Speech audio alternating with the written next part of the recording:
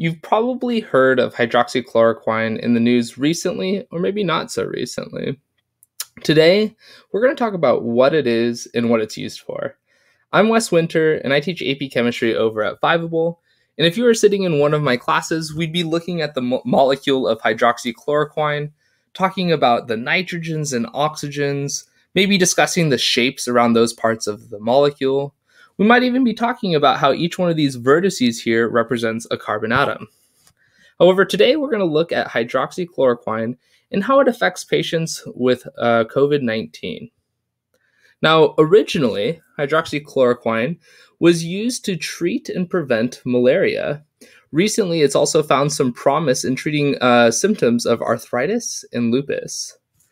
How do we know this? Well, interestingly enough, pharmaceutical drugs are put through rigorous testing, and we have a large sample size of patients. The larger the sample size is, the more likely that the results of that experiment will compare to the overall population. Now, at the beginning of COVID-19, hydroxychloroquine was also claimed to lower the mortality rate of those infected with the coronavirus.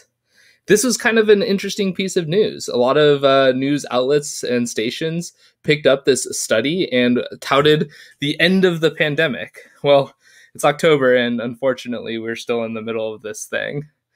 So, as a good scientist, what I went ahead and did is I went and looked at some of the other resources that exist for hydroxychloroquine. I wanted to see what there was that was out there. Generally speaking, if more than one news source is talking about the published data, then that news source is probably legitimate. I also want to point out that science is repeatable. Generally speaking, a legitimate experiment should be reproduced by any other scientist using the same methods. Interestingly enough, a few studies that came out by the New England Journal of Medicine found that hydroxychloroquine did not alter the patient's symptoms of COVID-19. They gave it to people before and after they were hospitalized, and unfortunately, it did not lower or change. So that first study was not repeatable. The issue with this is that, as I stated at the beginning, hydroxychloroquine is used by patients with malaria, arthritis, and lupus.